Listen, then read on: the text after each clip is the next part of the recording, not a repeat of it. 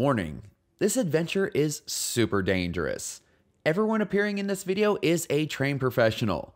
We don't recommend doing this adventure unless you have the proper experience and equipment. Attempt this at your own risk.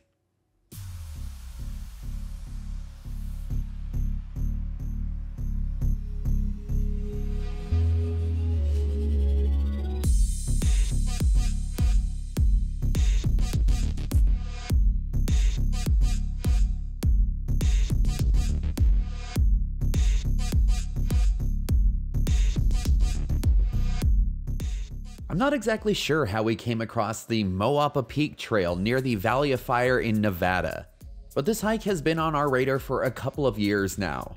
Due to its location and difficulty, we only had a small window of time each year to have the perfect weather to attempt it.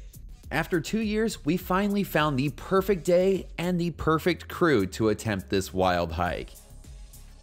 The adventure begins before you even reach the trailhead. You will be navigating 8 miles of dirt roads. High clearance is highly recommended, but Aaron's RAV4 made it through with no problems. Soon we began to get views of Moapa Peak as it taunted us from across the desert. This hike comes in with an overall distance of 7 miles with an elevation gain of 3,280 feet. We were kind of surprised to see another car at the trailhead when we pulled up. At least we weren't going to be the only crazy people on the mountain that day. This hike is broken down into 3 sections. First, you'll be making your way up the wash, then you'll be scrambling along the ridgeline, and finally you'll get to experience the Moapa Knife Edge Ridge. If you have a fear of heights or balance issues, I hate to say it, but this is not the hike for you. And one other piece of advice is that you need to download an offline map ahead of time. There is no signal out here, and we found that the All Trails map for this hike was really helpful when it came to navigating this difficult route.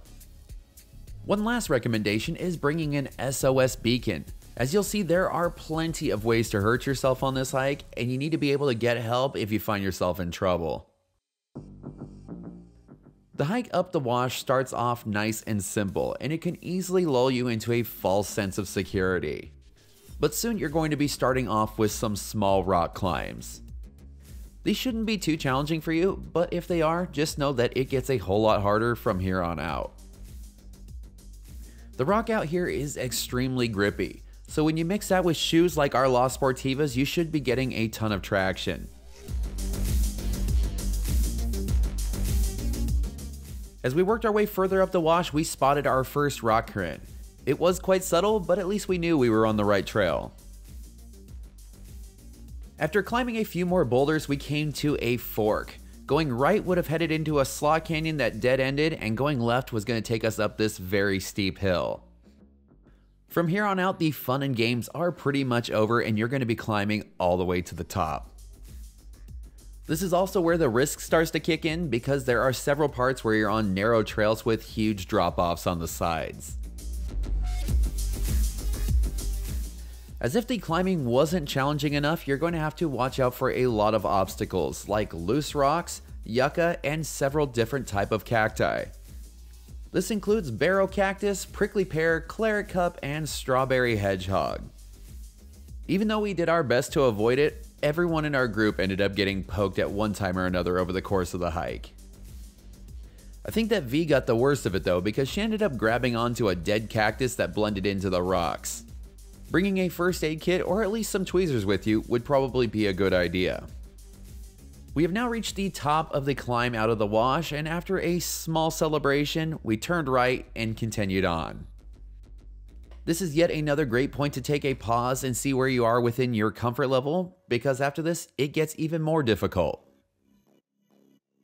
The hike got significantly steeper as we climbed our way up a series of ledges.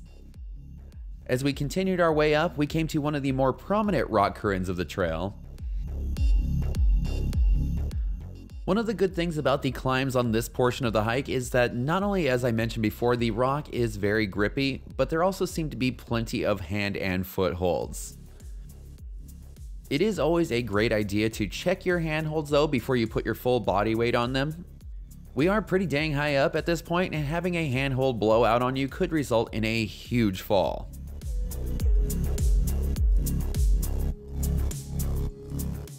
Even though you've been climbing for what feels like an eternity at this point, the steepest part with the most elevation gain comes at the last third of this hike. One of the other things that make this climb so intense is just how flat the surrounding area is. Since there are open plains pretty much all the way out to the horizon, it makes you feel like you're hanging off the side of Mount Everest.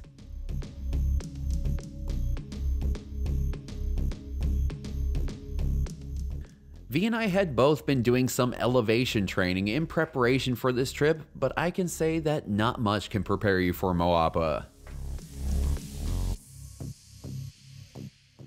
Eventually you will have climbed all the way up to the base of the Knife Edge Ridge. The only challenge is we need to access the ridge from the opposite side of the mountain, so the trail will be turning right and traversing along the base of the ridge. The good thing is that you will be getting a bit of a break from the intense angle of the climb.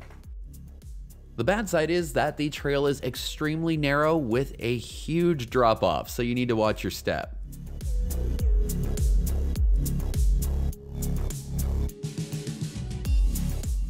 We had one final push to make it to the part that we had all been waiting for, which is that knife-edged ridge.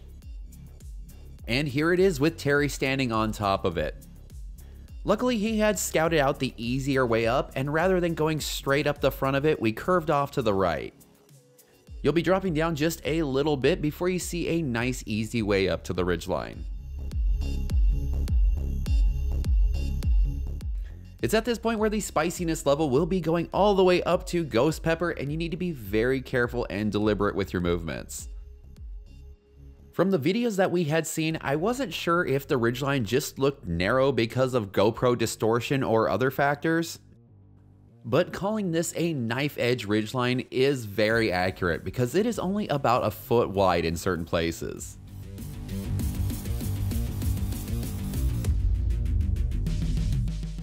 We really lucked out with the weather. There were windstorms in the area the day before, and there is no way we would attempt the ridge with those conditions.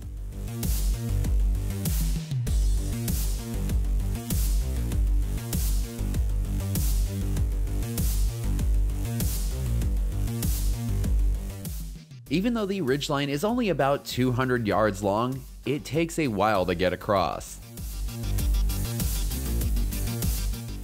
The ridgeline might not be considered difficult to cross from a technical standpoint, but the exposure will without a doubt test you mentally.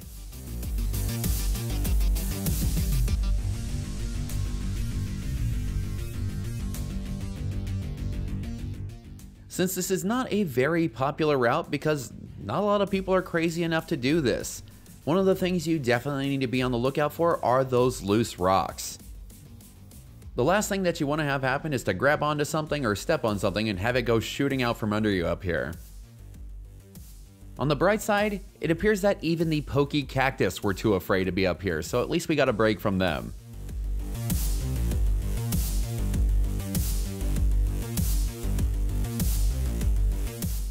Some parts of the ridgeline are definitely more intimidating than others, and there were a couple of times where we were questioning our life choices.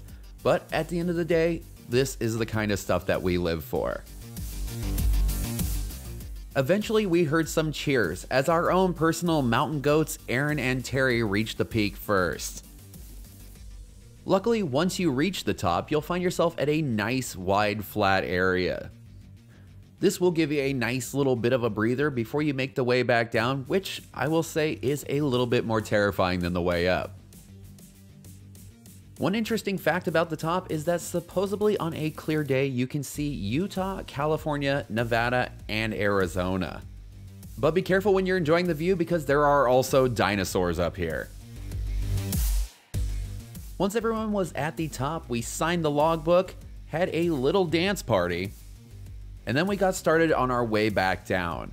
We had began the trail at around 9:30, but we wish that we would have gotten a bit of an earlier start.